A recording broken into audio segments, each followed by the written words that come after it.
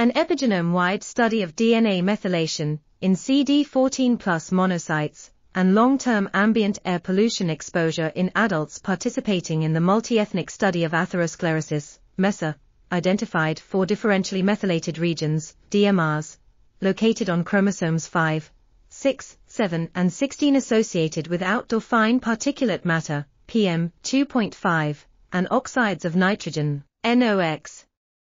3 differentially methylated CpGs were identified for PM2.5, and NOx significantly associated with CG11756214 within ZNF347. Several differentially methylated signals were also associated with CIS gene expression, including HOXA5, HOXA9, HOXA10, MRPL36, DSHI, ARID4B, IRF2BP2, and TOM20.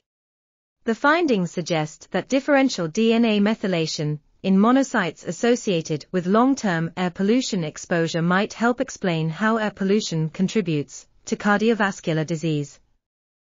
This article was authored by Gloria C. Kai, Yongmei Liu, James W. MacDonald, and others. We are RTCLTV, links in the description below.